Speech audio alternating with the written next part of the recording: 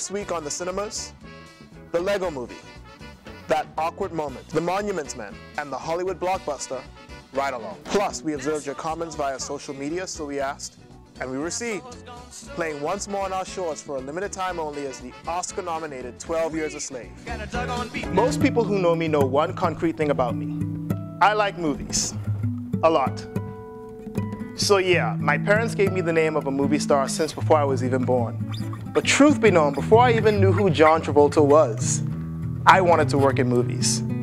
There was a time in film history when a group of French filmmakers, critics, and writers got together and created what was called Cahiers du Cinéma.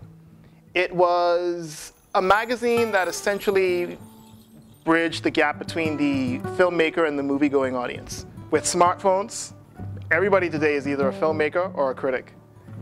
And that is this show, this online community. This is the cinemas. Here's a look at this week's cinema in a part of the show we like to call Insta Cinema. Are you in your office? Wonderful, fantastic. Would you cancel my 2 o'clock? This next meeting could run a little bit deadly. The Lego Movie is the first ever full-length theatrical Lego film. Well, that's not counting the Lego movies I made when I was a kid. This animated film for all ages follows Emmett, who's voiced by Chris Pratt. He's an ordinary, rules-following, perfectly average Lego minifigure who's mistakenly identified as the most extraordinary person and key to saving the world. He's drafted into a fellowship of strangers on a quest to stop an evil tyrant by the name of President Business. And he's voiced by Will Ferrell. You want to try it on? What did I eat? I hear it's super painful to take off. You want to try it on? I'm a big fan of the Toy Story trilogy. And while there will be inevitable comparisons, I have to say the Lego Movie has an originality all on its own. Despite being clever, funny, and heartfelt, the attention to detail in this film is astonishing. So yeah, to put it instantly, the Lego Movie is one of the best films of the year so far. The title refers to a point in which a casual hookup could be threatened by a deeper connection. Why? Well, in this romantic comedy, 3 friends living in New York make a pact to remain single and unattached. Their lead is the emotionally unavailable Jason, played by Zac Efron, Don't buzz her in. and Daniel, played by Miles Teller, is Jason's best friend and sidekick. Right, the pact is made after their fellow college pal Mikey, played by the ever-charismatic Michael B. Jordan, learns that his wife has been cheating on him and wants a divorce. Nobody gets in a relationship. Nobody changes their status. Right? Michael B. Jordan is the breakout star from last year's The Fruitful Station, which was one of my personal top 10 films of 2013. And if you had any doubt that he was a major movie star in the making, see this film and tell us. To InstaQuote, That Awkward Moment is a fun and funny date movie. On a more serious note, or not so serious note, there's the action drama The Monuments Men. Protect buildings, bridges, and art before the Nazis destroy everything. Based on the true story of one of the greatest treasure hunts in history, The Monuments Men is an action drama focusing on an unlikely World War II platoon who come together for a special mission. The film is written and directed by George Clooney. It also stars George Clooney, who's joined by Matt Damon, Bill Murray, and others in a race against time to rescue historic works of art from Nazi thieves and return them to their rightful owners. The Monuments Men is one to see, but hey, we want to hear from you. So follow us on Instagram, Twitter, and Facebook, and submit to us your own reviews. Once you do, your Insta quotes, Insta cinemas, and Insta videos appear on our next show. Hear clearly every word spoke. Today I woke up feeling lovely, happiness overflowing, knowing somebody loves me. Just think yesterday I was down. It's the #1 movie in America, and it's also the #1 movie here in the Caribbean. Tell my brother. I need him to be on board. You two are the most important men in my life. What you just said has been received. And here to talk to me more about it is Bahamas Film Commissioner, Mr. Craig Woods. How you doing, sir? Fine, thank you. And Bahamian filmmaking sensation, Mr. Lovato Stubbs. Thank you. It's great to be here. Mr. Woods, you saw Ride Along. Yes, I did. And what'd you think about it?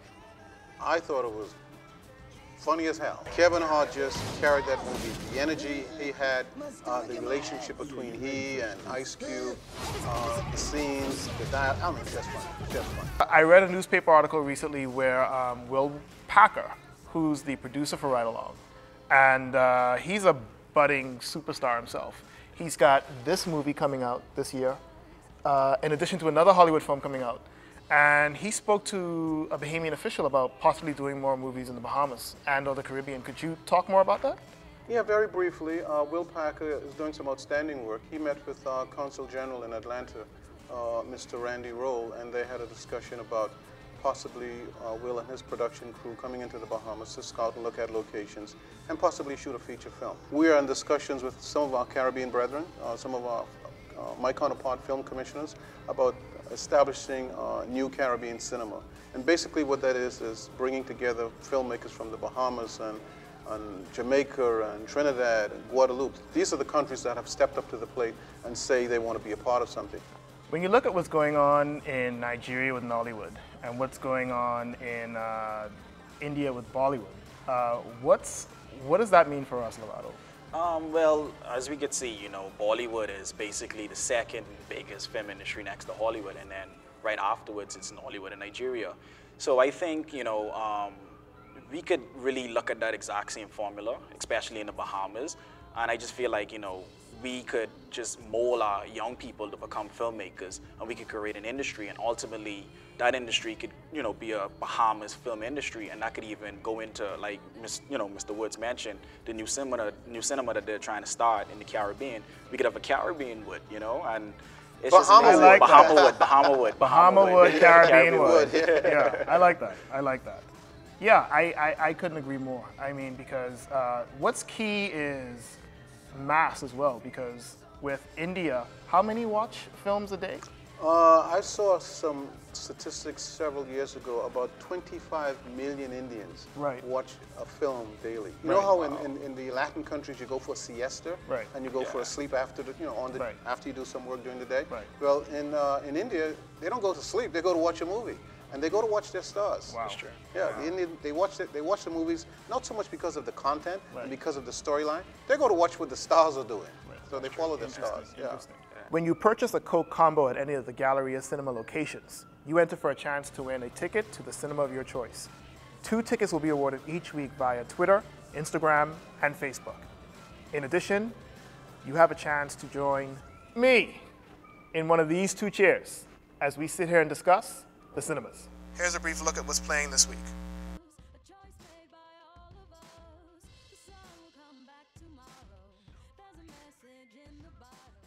Dining in a movie this week is brought to you by Outback Steakhouse. It's this part of the show where we select a movie we feel worthy to chat over dinner or coffee. Joining me this week is Tej Grant of Guardian Talk Radio 96.9. You can catch his show Coffee Break there. Hi gentlemen, welcome to Outback Steakhouse. Why don't I take a few minutes and tell you about our new promotion. We're currently promoting our spinach and artichoke dip along with our billabong ribs throughout the entire month of February. So why don't I give you a couple of minutes, you browse the menu, and I'll come back to take your orders. Tej Grant. What's going on, man? I'm good, man. How's it going? Good, good, good. Good to see you. Good to see you. You know, I thought you promised me thigh snack, fried dry. Yeah, you know. Here in Outback, eating something a little better than that. I don't mind a cut a special every now and again. Yeah, but I think Outback is a worthy location given the movie we're about to talk about. Definitely. You know? 12 Years a Slave. I was born a free man, lived with my family in New York. Be good for your mother. Until the day I was deceived. To Solomon. Kidnapped. Sold into slavery. This movie completely floored me. You know, like I wanted to see it here home. Yeah. But it was here for like maybe 2 weeks and then it left. And I spent the holidays in New York and got a chance to see it there. Right. And I'd actually planned that day to see a ton of movies. And after I saw 12 Years a Slave, I couldn't see anything else. Yeah, it left me emotionally exhausted. I never thought as a man at 31 years old I'd be using those words. Right. But emotionally exhausted, yeah. Right. Definitely. But it was a brilliant movie though. What do you like most about it? Well, I like the parallels, you know, and this is kind of sad for me to say, but looking at our country and then looking at the movie, there are parallels that you cannot deny. And so, you know, I was able to relate that.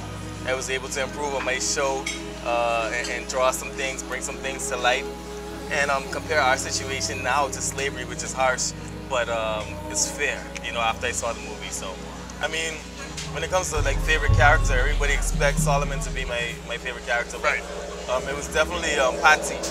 Played by Lupita Nyong'o. Yeah. And, everybody's new crush now. All of a sudden, everybody likes dark women. Yeah. Overnight.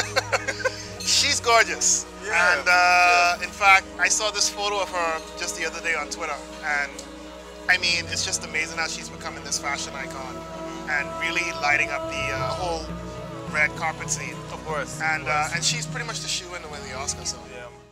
I ain't got no comfort in this life. If I can't buy mercy from you, I'll beg it. In terms of story, you know, it kind of reminded me of those Disney fairy tales you watched as a kid. Like it was that kind of almost cartoon reality, right. But it was reality, you know what I mean? Like, because the thing about the fairy tales is that those stories are only as good as their villain makes them out to be. And the institution of slavery was just this evil beast that our hero is up against and having to, you know, persevere through this entire story. Where you from, Platt? I told you. Tell me again. Washington. Who were your master? Master named of Freeman. Was he a learned man? I suppose so. He learned you to read? A word, here or there. But I've no understanding of the written text. Don't trouble yourself with it. Same as the rest, Master brought you here to work, that's all. Any more, I'll earn you 100 lashes. The Cinemas is a show about community, and come March 2nd, we're throwing our first community event here at Outback Steakhouse. March 2nd is Oscar night, so we're inviting everybody to come out and join us here at Outback, right outside Galleria Cinemas. There's going to be a red carpet, movies, games, and there's a chance to walk away at the end of the night with a ton of cash. So come out and join us. Nassau Rock and Nassau Road. Nassau's got a whole lot of soul. Feel alright. Mini skirts, maxi skirts, and afro hairdo. People doing their own thing, don't care about me or you. Nassau's gone funky. Nassau Road. Nassau's got a whole lot of soul. Feel alright. Mini skirts, maxi skirts, and afro hairdo. People doing their own thing, don't care about me or you. Thank you for watching The Cinemas. Feel free to subscribe to our channel.